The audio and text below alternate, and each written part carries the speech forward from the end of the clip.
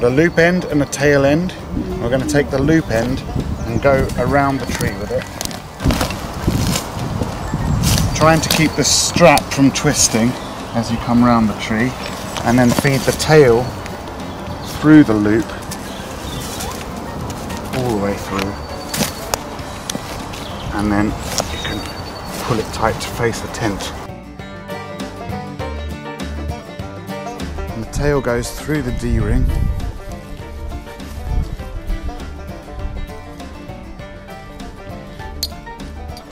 And then the ratchet goes through the tail. Just allow that to pass through the D-ring. We're going to take the tail and we're going to thread it through the ratchet. So we're going to go like that, and then over or under, it doesn't really matter. And I'm going to pull out all the slack. And then we want to make sure that the ratchet is in fully closed position so that this bar sits behind the little nick. So to find your space, equal tension between 3 trees with a Trillium fabric or a Vista, you're gonna, look, that's not gonna work. So slide it that way.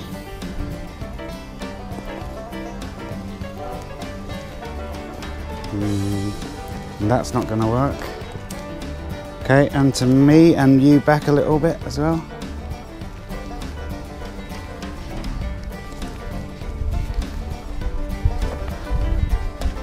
I think that's looking good.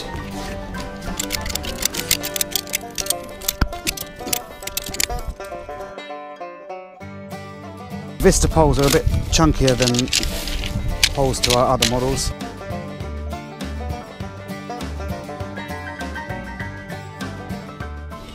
And they should run straight down from a corner to the middle of an edge, and then tuck into the socket at the end.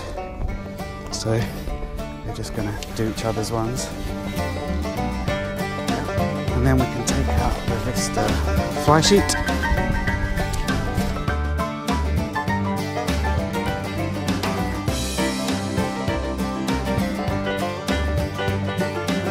And this goes together just like the other ones, with the toggle and the loop coming together. And then the hook coming through and joining that. Good. And then take the end of your rods and bend them sideways. Bend them sideways and into the socket that you've got here. Okay, and then I'm going to get in order to right the poles. 1, 2, 3, and if you can bring them together, you then just tie the tie around all of them, and then clip the poles into their C-clips.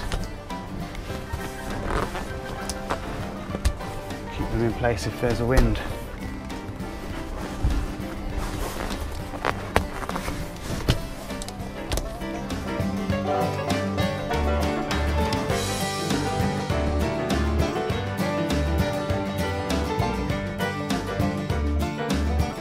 Should be 3 corners that we can decipher. So spread the fly sheet out. Some more C-clips that will find their right place. And a central one.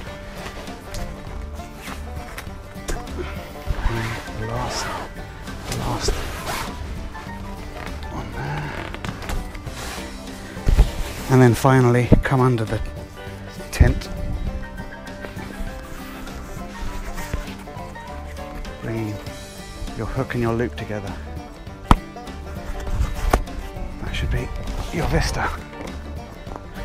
if you release the middle C-clip, then you can actually use the centerpiece of the fly as a luggage store. Everyone can throw their shoes and coats up there. During the day you can undo all of the lower insect mesh catches and throw it inside itself so it's ready for the evening but doesn't spoil your enjoyment of the floor and the shade.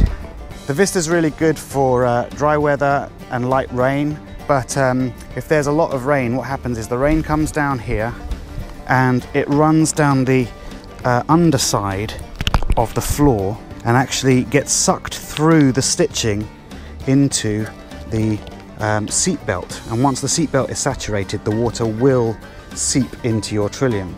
So what we do is we can unhook these. If you want to use your Vista in rainy weather, so use that there as normal and clip it to the back of your floor strap, and then you can tie a bungee to your two sides that you've just released. Peg them out to the ground, which will give you much better rain coverage. When you're undoing the Vista poles, just be careful that there's a bit of a kickback as the bend comes out of the pole. Just to take the Vista fly sheet off, and you can tether or get a friend to hold the tail. They'll just hold it, and then bring the two other corners together, and then you can fold it in half again. So you've got the name written just there. You can fold it in half as many times as you want. It kind of saves you work at the end. And then just kind of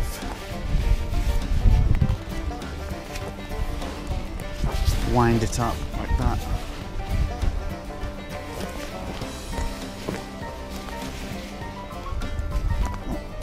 And put it down. Take the air out.